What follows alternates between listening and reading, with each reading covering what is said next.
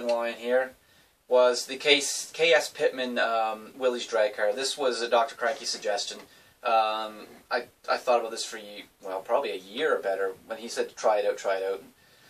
You know, I didn't want to be a yes man to to a big name in the community, but I do look up to Dr. Crank. I do idolize him, and I decided, you know what, I'm going to try this. I'm going to try to build a Willys kit, and I wanted to do it box stock, which lasted about 5 minutes, because this kit, like Dr. Cranky says, so much potential, so much fun to do.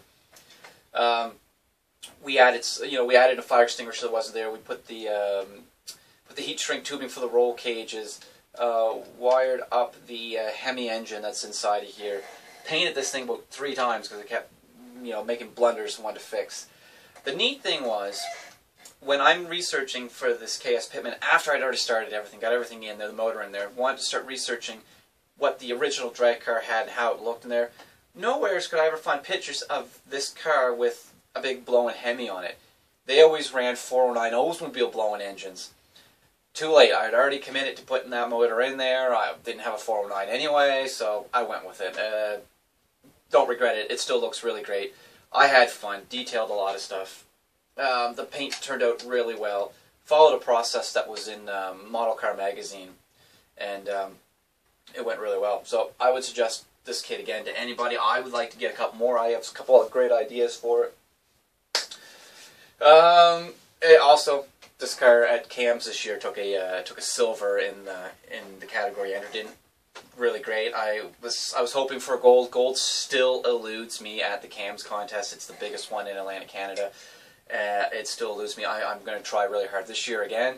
Once again, for me in contest, just to show up and meet friends. That's all I really give a damn about. If I place is a bonus. If they call your name for an award, that's a bonus to me, right?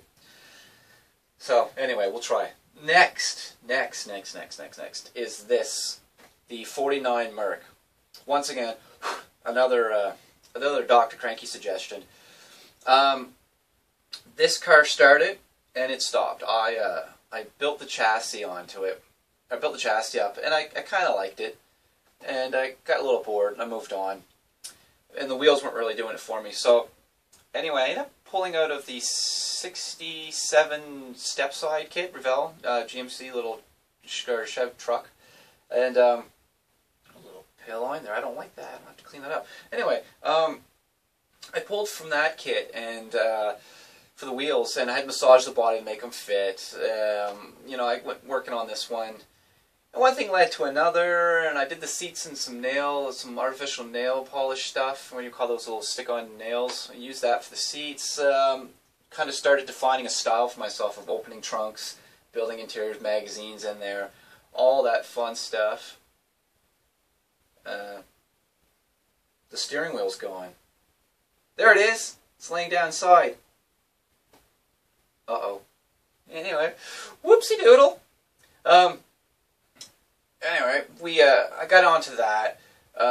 Steering wheel falling off. Oh man. Get this trunk opened up. Did a bunch of other stuff, and I can't even get the hood up. Doesn't matter. Took this. It's first showed at CAMS, and like usual, here we are in the hotel room, midnight, still putting on stuff. So did the bare metal foil. Could have been better. Could have been a lot worse. I went with it. Placed silver. Did really well. I was pleased, very pleased with how I did it. I wanted to go blue or purple with the paint. The wife said, no, try this. You won't regret it. Try this. Well, here we are today. Don't regret that choice. This metal flake red and dull ivory paint led to silver at CAMS and the New Brunswick Atlantic Nationals, Bernie Melanson, club founder, Best in Show Award, I'd call it. Very, very honored. They called, the first time I've ever been to the club show, so I knew really no idea what was going on.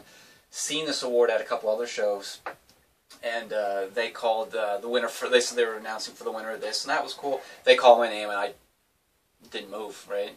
So they clapping, and then my wife's like, they just called your name. What? I was absolutely astonished. So that was cool.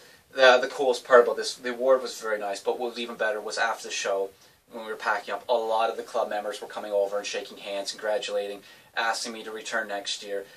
You know, one gentleman said, you know, you're doing a really great job. Keep up the great work. I want to see you back, right? So that meant more to me than the awards, right? The people that talk to you. So anyway, that was cool.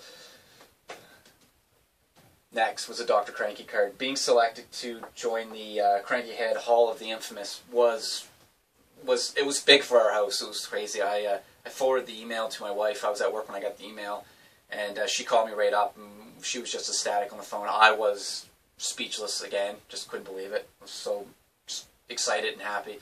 Then to get the cards in the mail was just, oh, it was something else. So fun. Loved it. Others.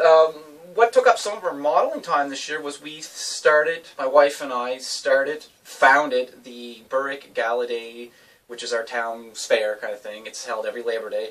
The Berwick Gala Day Scale Model Car Show, or Scale Model Show, I guess we're calling it.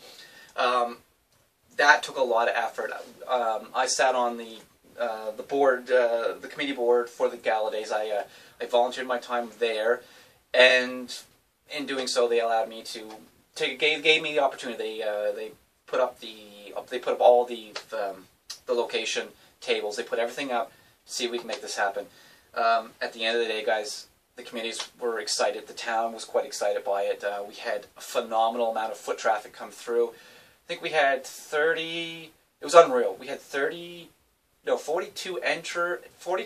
modelers show up and enter.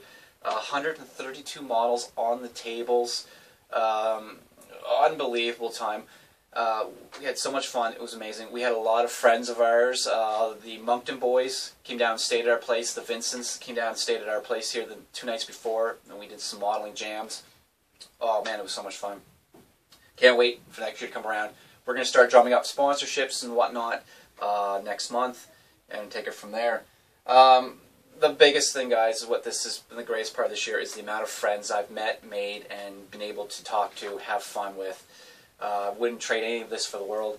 I'd love to thank you guys for tuning in each and every video, commenting. Love it. Alright, guys. Enough talking for me. 2014 was fun. Let's make 2015 even better. Adios.